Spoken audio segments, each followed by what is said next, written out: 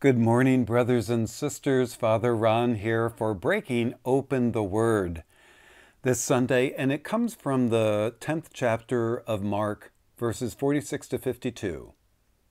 And this is what it says. Bartimaeus, a blind man, upon hearing Jesus in town, cried out, "Jesus, Son of David, have pity on me." And many people rebuked Bartimaeus, telling him to be silent, and pushed him down. But Bartimaeus kept calling out all the more, "Son of David, have pity on me." And Jesus stopped and said, "Call him." So they called the blind man, saying to him, "Take courage, get up, Jesus is calling you."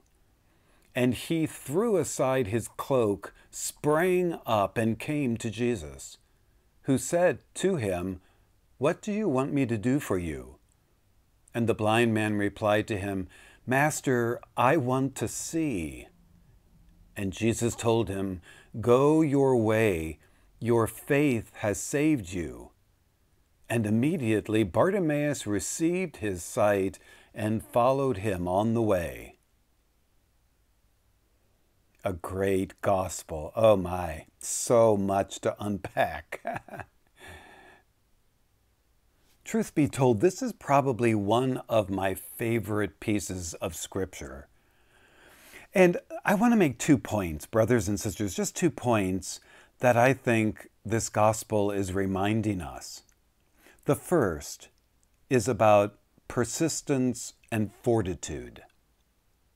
So, the reason Bartimaeus' life completely changed, and he received the miracle that changed his life and brought light to his darkness, is because of one reason: his absolute conviction that Jesus could change his life and bring him healing.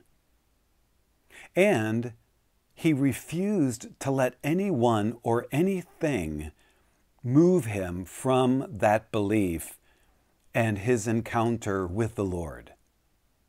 So we heard in this gospel today, the scripture, it says, when Bartimaeus called out for Jesus, the crowd pushed him down and said, "Be quiet. Jesus doesn't want to talk to you, a blind man." And they told him to be silent. But that didn't stop him. It says in the scripture, you just heard it, Bartimaeus just called out all the louder for Jesus. He didn't give in to despair or defeat. He just knew. He just believed in the deepest part of him that Jesus truly cares and would bless his life if only he could get his attention. Oh, what faith, what belief. And there's a powerful lesson in there teaching us one thing: not to give up. When we call out and when we get pushed down, to get back up and to call out all the louder. No matter how long it's been that we might have pursued and lifted a prayer to God, as Bartimaeus himself surely did, we can't give up, even though it seems at times it's not answered. Not to give in to temptation or doubts or thoughts or people who tell us, "Oh, look at you. Do you really still believe there's God? Do you really believe prayer works when you've been praying and nothing?" Because we know from this story and so many others in Scripture that God will always reward those who pursue him. Some lady at a recent parish mission I had talked to me about her frustration in prayer and God. And for the longest time, she said, she's been praying for something, asking God's intercession in her life, but nothing, no response, she said. For over a year and a half, I've been praying for this, she said, and nothing. I mean, is God listening to me? Am I doing something wrong? She asked. I mean, I'm starting to wonder if prayer is even works. Had Bartimaeus asked those same questions and given in to that kind of doubt, he would never have received his gift of sight. Or maybe he did think those things, but he shook them off. He got back up and continued his pursuit with such deep faith and conviction. Perseverance, friends, fortitude.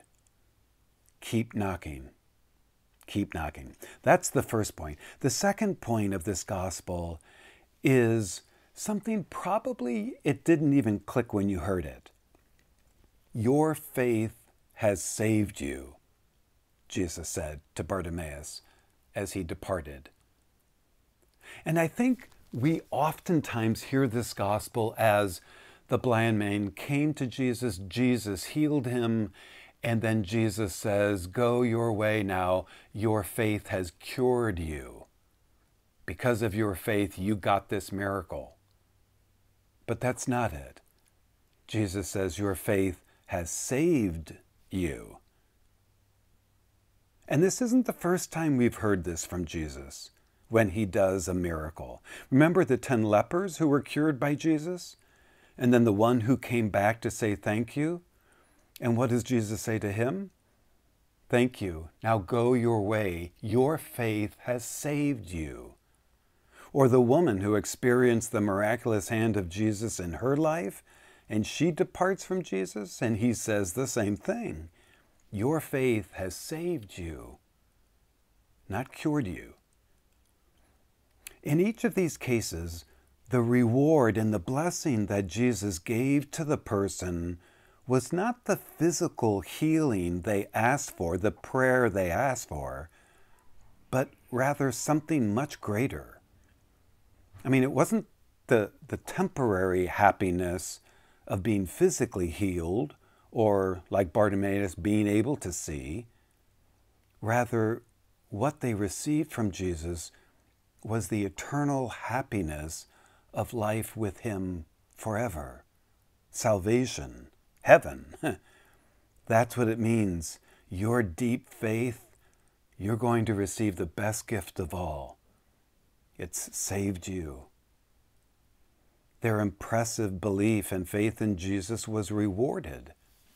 That's what being saved means. It's the very goal of our faith, is it not?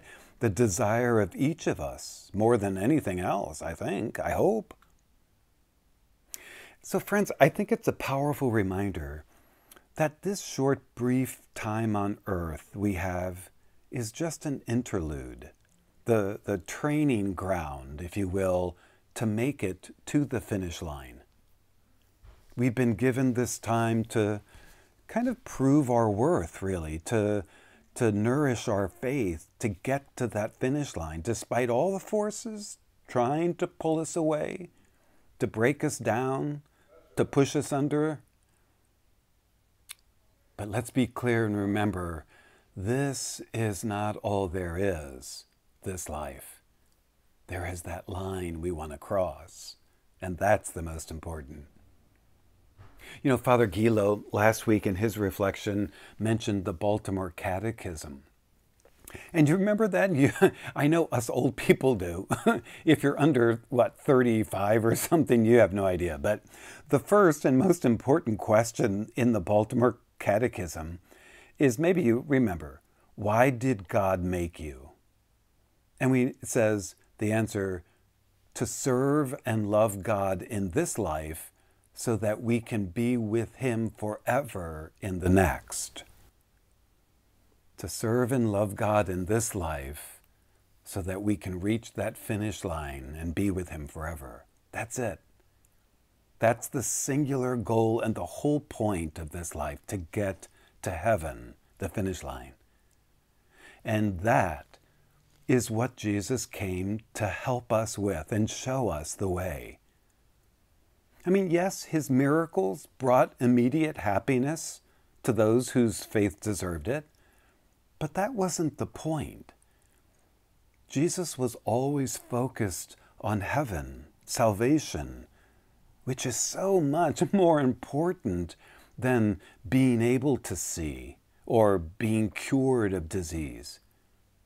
That was just the sprinkle on the cake of salvation. Jesus was always focused on that bigger picture. Persistence and the finish line. Friends, one gets us to the other. And it makes me think, I'm ending here, but it makes me think, when is the last time you prayed to get to heaven? I mean, no doubt we pray for things all the time in this life, financial stability, health, healing for ourselves or someone we love, good weather, a safe trip, hit the lottery, and on, as we should. God asks us to do that. But let's not forget the greatest miracle, the greatest reward in faith. That is so much bigger and more important than anything we could ask for in this life. And that, my friends, is the prayer God is praying for you. Thanks for joining me today, friends. Hey, and just a heads up, tomorrow is the last day for you to submit the picture and name of someone that you might have lost this year that you would like for us to bring to our altar for our special All Souls Mass, November 2nd. So please go to our website or our app blog. Just tap on All Souls Mass collage, and you'll get the information there in the links. It's a beautiful, beautiful way to lift up our brothers and sisters. All right, well, thank you again for being with me. May God's blessing go with you today. In the name of the Father, Son, and Holy Spirit. Amen. We'll see you tomorrow in prayer. Have a beautiful day.